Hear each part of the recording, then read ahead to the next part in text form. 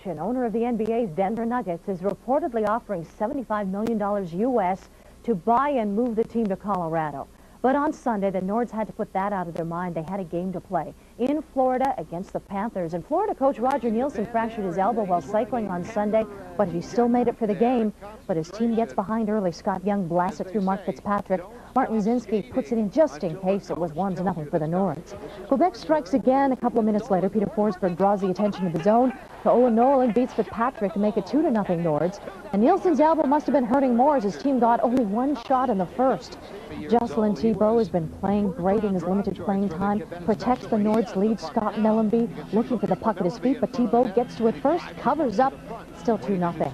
Thibault tested again later. Mike Huck lets one rip, but Thibault turns this one away as well. 2-0 Quebec going into the third period.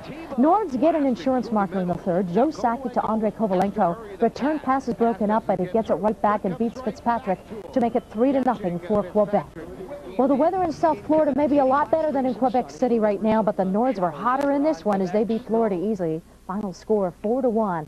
Quebec has played Florida 3 times now, won them all, and have outscored the Panthers 14-5 during those 3 games. Peter Forsberg with a pair of assists.